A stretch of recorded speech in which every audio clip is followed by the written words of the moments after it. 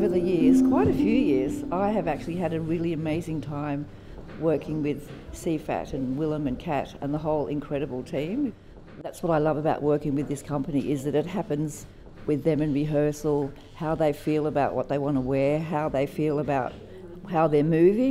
It's very organic and it's fantastic, and the creativity that comes out between us all is what makes it pretty remarkable, actually. It's an unusual way to work, and I love it.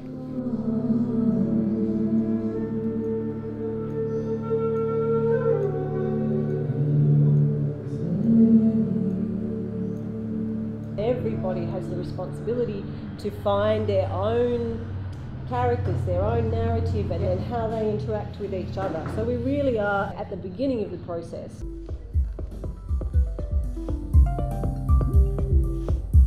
Like, what kind of show can we make that appeals to 19-year-olds, 12-year-olds, 70-year-olds from all different cultural backgrounds? Is it even possible?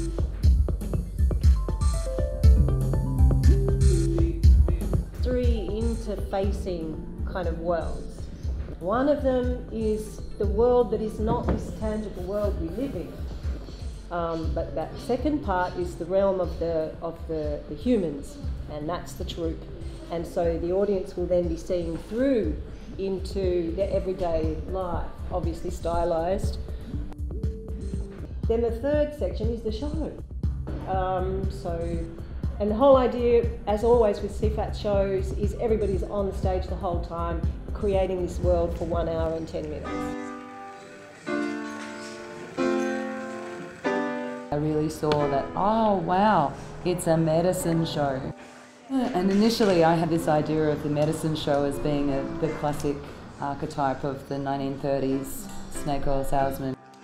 And I think theatre is very well situated to spark those kinds of transformations. Working with other artists, I also found my voice, my foot on the ground, my integrity in the space. And I can only imagine fruition, we get to present this come March, such a masterpiece.